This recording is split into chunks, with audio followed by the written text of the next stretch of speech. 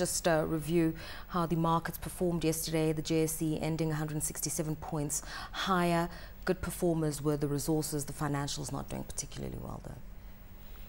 Well, the financials, you will have seen that no change in interest rates. You know, in many countries around the world, you are seeing the likelihood of interest rates rising, not necessarily right away, but there's a feeling that the period when you had inflation falling and interest rates declining is probably over. That said, I mean, in many cases, you don't have a need for interest rates to rise very quickly.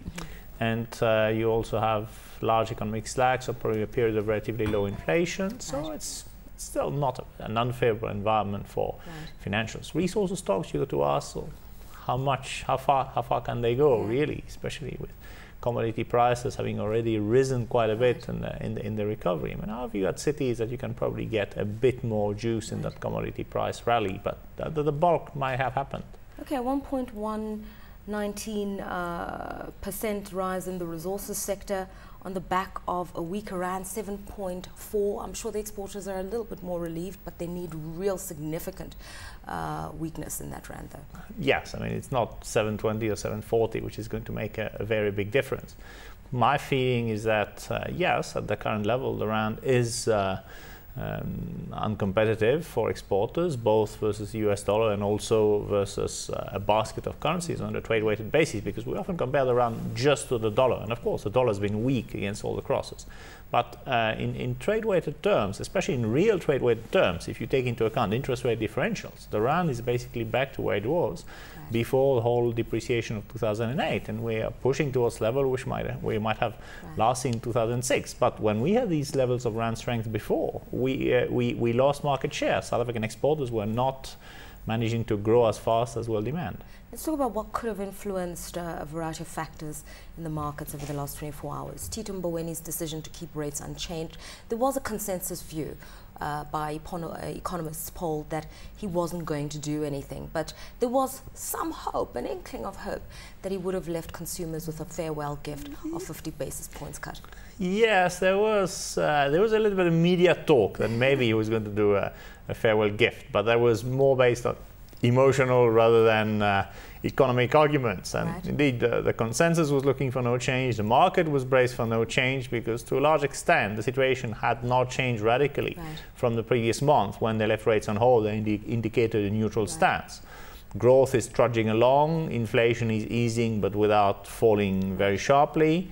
That said, I thought it was quite interesting that the tone of the statement was more on the dovish side than last month. Basically, they are fairly comfortable with inflation falling, in particular with a stronger rand, and they point out that the economic recovery is tentative. So the door to additional easing is not completely closed. Okay, Mr. Mboweni did say that for now he sees no real risks to inflation. It's coming within the target range, but the caveat are the Eskom tariff hikes that we've spoken about at length. And if that proposal by Eskom is approved and consumers have to start factoring in an additional 45% in paying their electricity bills, inflation will spike again by mid next year.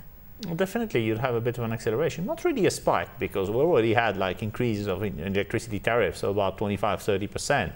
for the past couple of years. So that is already in inflation figures. But whereas we could have hoped for a bit of a deceleration in inflation based on a lesser increase in electricity prices, we'll have maybe 4 or 5 tenths more towards the end of next year just because of a higher electricity tariff increase if Eskom gets its 45%. So obviously, this is something that risks affecting other prices as well and creating a permanent increase in expectation, which is what the central bank should be concerned of, not just the one-off effect, but the indirect effect, the diffusion to other prices and to wage settlements as well.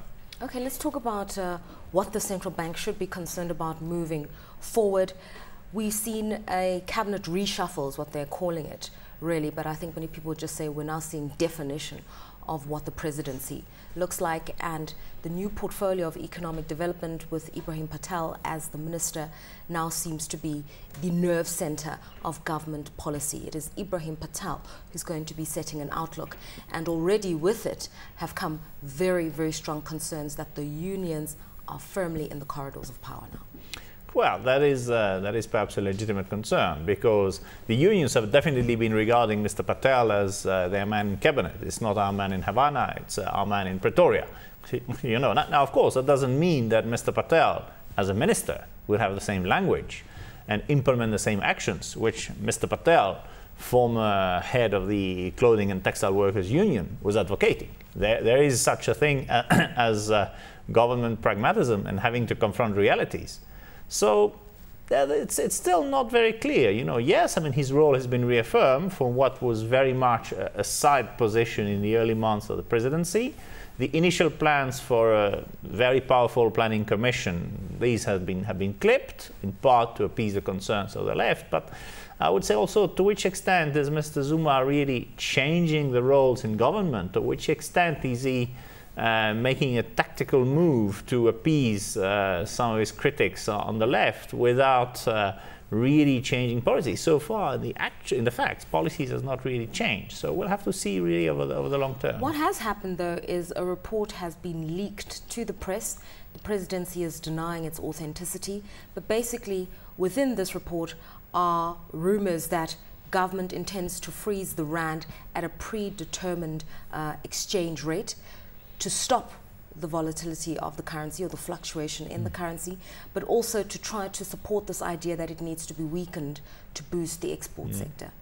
Yeah, now that's been a long point of debate, and my personal feeling is that the volatility of the rand and the occasional bursts of appreciation like we're seeing now, followed by the big depreciation like we saw last year, are detrimental to stability of business expectations, to moderation of inflation, and in the long term to investment and growth. Now, is this a relation to freeze it? And generally, you don't freeze a currency. You fix it, or you peg it, but this report was very weird. You know, this word freeze is rarely used, which is why Mr. Mbele made jokes about the fridge to the media yesterday in the press conference. The problem is, in South Africa, it would be very difficult to implement successfully because we have few reserves and we have structural current account deficits. We're not China. China has a lot of reserves and current account surpluses. They can do whatever they want with their currency. Russia has reserves because of general current account surpluses with energy prices. They can manipulate the ruble. For us, we'd have to put it at a very cheap level to make sure we have a current account surplus, and then we have the risk of inflation because we don't have stable.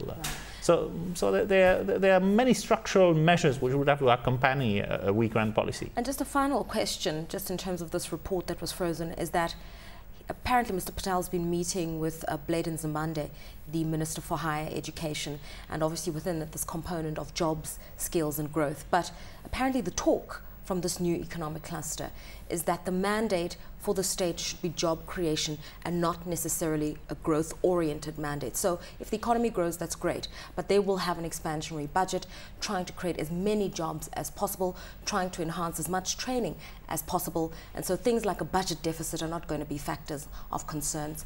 Issues such as economic growth are not going to be priorities. Well, my feeling is you need economic growth to have jobs. Yeah. There's no other way around. That's a classical perspective.